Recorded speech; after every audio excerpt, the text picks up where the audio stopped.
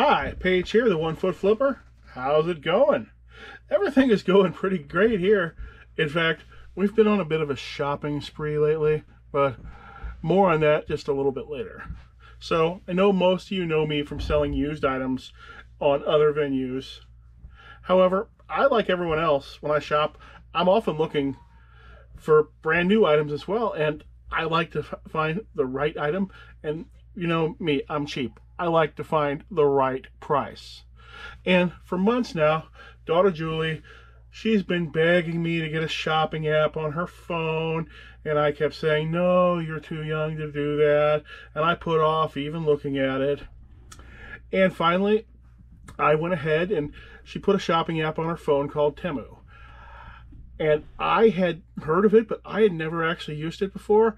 And when I finally went to look at it myself, the next thing I knew, me, Julie, wife Amanda, we were on a shopping spree. And now when I'm shopping for new items, I am usually checking Temu first. See, Temu is an online marketplace that offers the most competitively priced products in multiple categories. Like electronics, toys, just anything you can think of. Like, I got this cargo net for my Jeep, just came. I'm going to be putting that in. Tomorrow. You might see that in future videos. I don't have it installed yet, so it won't be in this video. But I'll go ahead and put a picture and price up on the screen, and I will have links down into the description to everything I show in this video, so you can directly click through and find those items. And one of the things I love about Temu is that it has free shipping on items shipped from Temu and free returns for 90 days, and they'll give you a $5 credit for late delivery. You know, free shippings, free returns, the very things that I can't afford to do in my own online store, somehow Temu does it, and they still have incredible prices. And I don't know how they do it, but somehow they do. They've got some sort of next level brain working there that I don't have. Now what you want to do is you want to download the Temu app to get a $100 coupon bundle.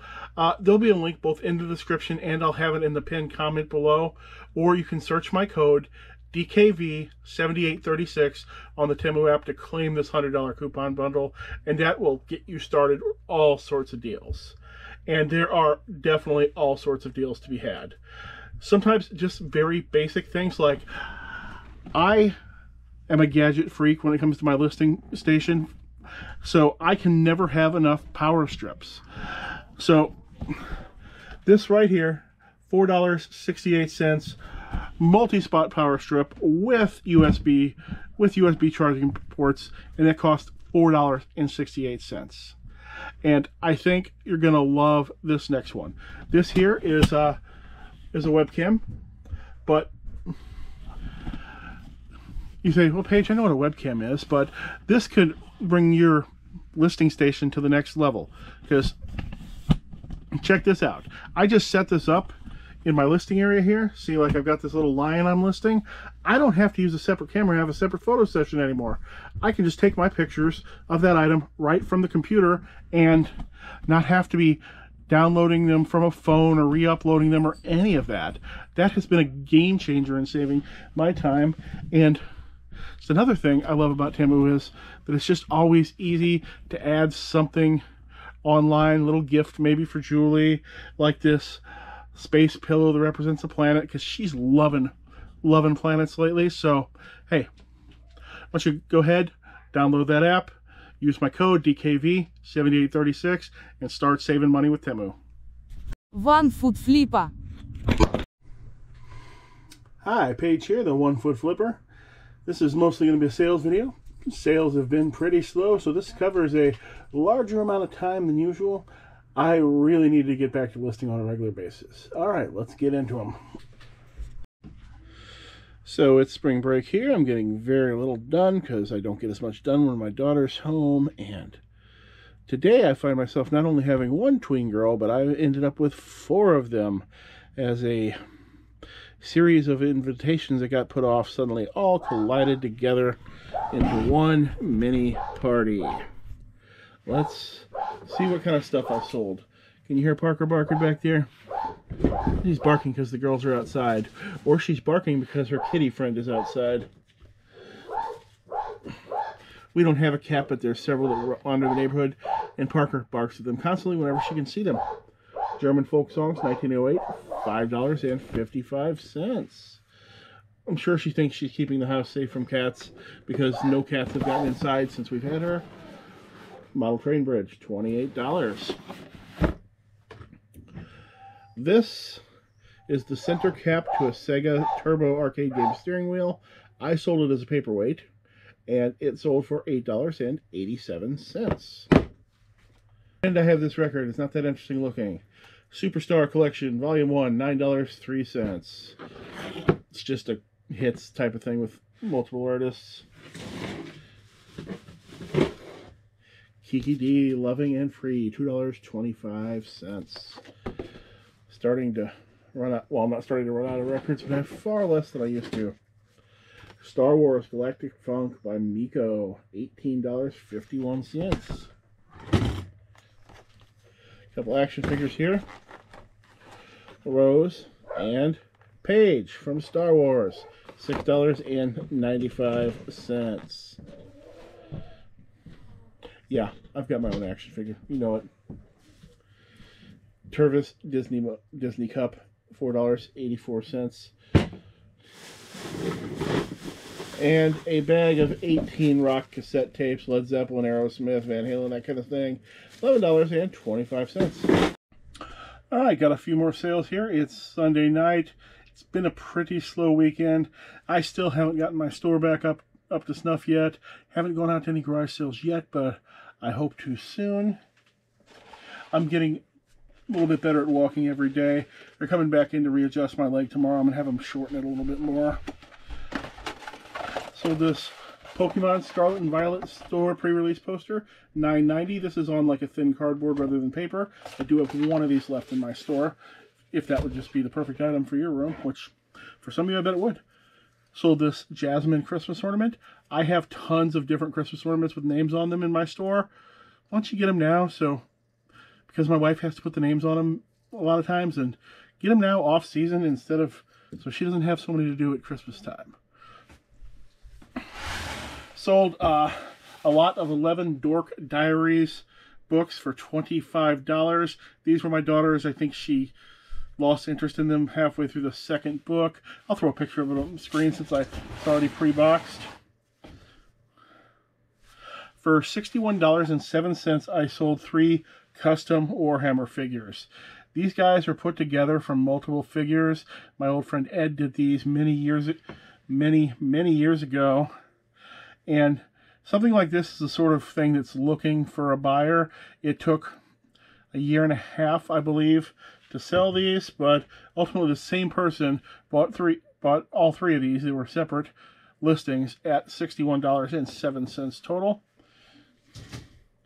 I sold 10 pieces of 12-inch train track between 2 different orders at $5 per piece. Sold a lot of Jackass and Steve O related DVDs, $21.94. This also took about 2 years to sell, and I had a good price on it in the first place. Media, I'm not loving media anymore. I started as a media specialist, though, back in the 90s. Camera charger, $2. Nothing much to say there. I'll put it up in, well, I'm not even put it up on the screen. Just a couple of old Warhammer guys, sold for $13.50. I got these recently when I bought a whole box of figures for $70. And that box is almost paid for itself, and I still have most of it. Right, I sold this Dungeons and Dragons Adventure Preview. This is the thing they gave away free in game stores, $3.40. Now, off topic for me, I sold a brand new pair of women's shoes. I pretty much don't buy shoes unless they're new in the box or very vintage. Me selling shoes is a pretty rare thing. $7.16. Yep, big money plus shipping.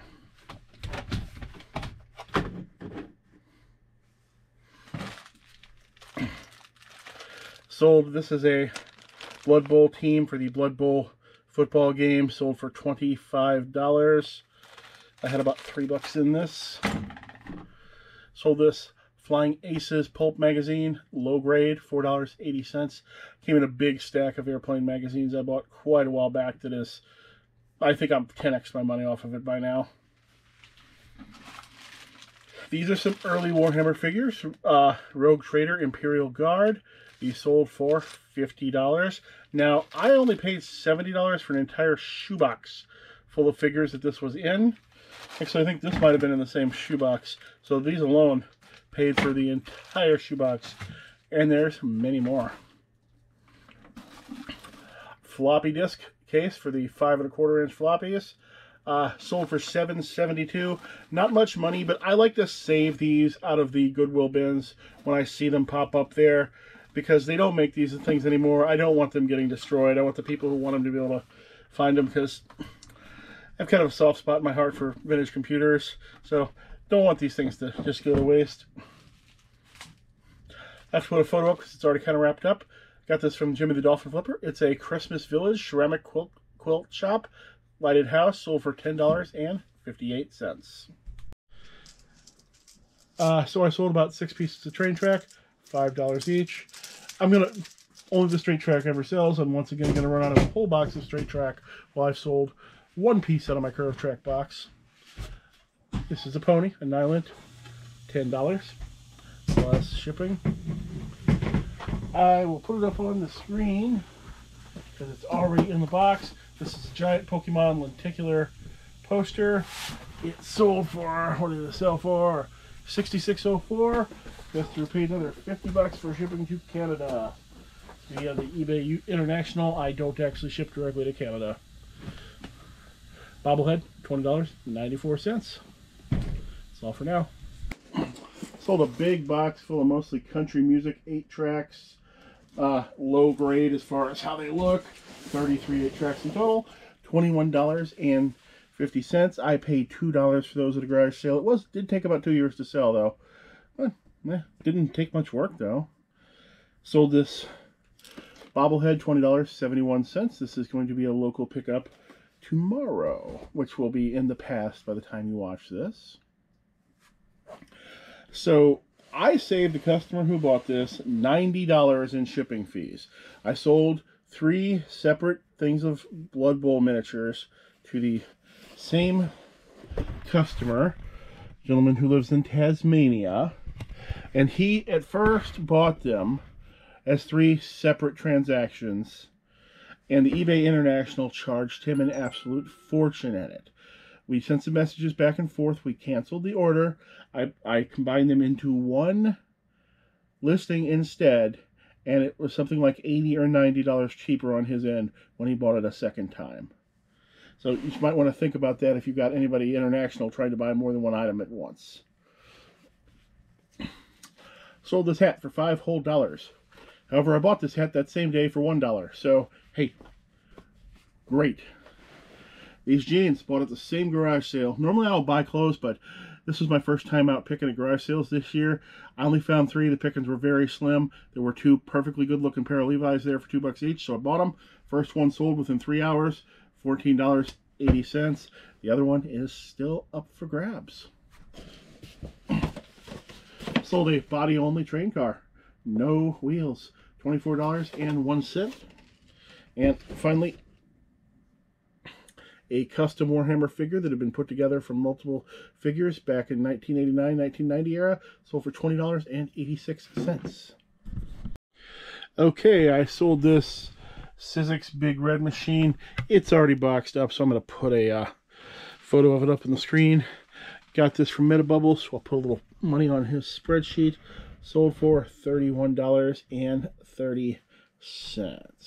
Sold another piece of train track, $5. This made my current listing go out of stock. However, I have plenty more of it. Raised the price on it once again. This stuff keeps selling out. Even I raise the price slightly every time I relist it.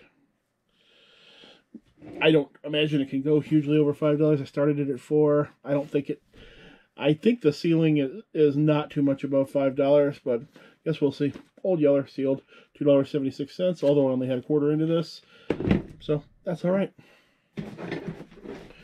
We got your Dan Fogelbergs here, $2.46, double LP, so I didn't make much on this because this is going to cost 70 cents or 80 cents more than a single LP to ship, even though I charge the same thing.